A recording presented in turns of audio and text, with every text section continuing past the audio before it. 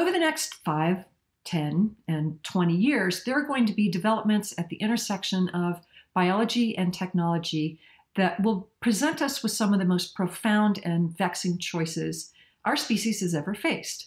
The tools of genetic engineering and synthetic biology are giving us unimaginable powers, and we have even more capabilities coming down the pike that are going to completely transform our species. So what I really want to talk about is design.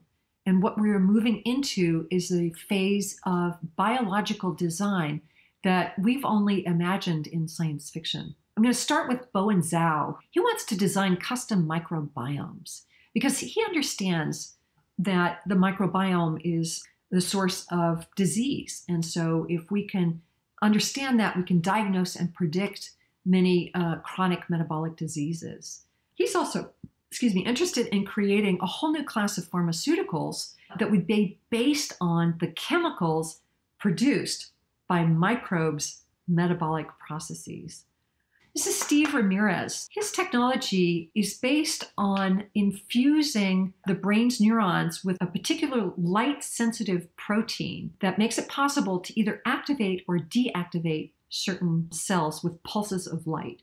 So he basically uses optogenetics to erase specific memories in mouse brains. He can erase those memories. He can enhance the memories or diminish the memories. He can even install new memories that the mouse never had before. His work has profound implications for humans of the future. Then there's George Church, also featured in our book. George is probably the most inventive bioengineer of our times. He's maintaining this list. I think there's about 50 alleles and genes on here to enhance humans. CCR5 for HIV protection has also been shown to have cognitive benefits. There's a GRIN2B gene, which is associated with learning and memory. But there's a whole nother list of edits that we could make to prepare humans for space travel. So that might include LRP5, which gives you extra strong bones. Or there's 4 different mutations combined that can increase your resistance to radiation. Or you might simply use pre-implantation genetic screening to find the embryos that are going to be selected for small stature, which would be helpful if you're crammed inside a tiny little space capsule.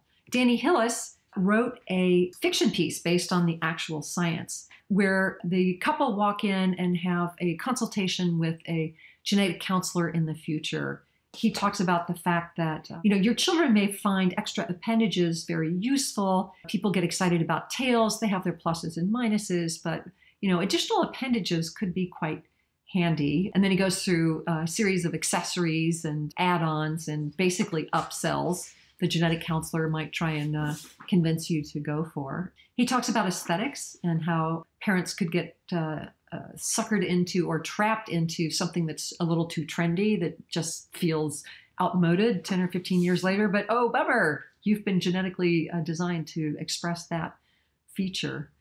David Eagleman has a piece in our book about the possible remorse we may have as parents for some of these choices.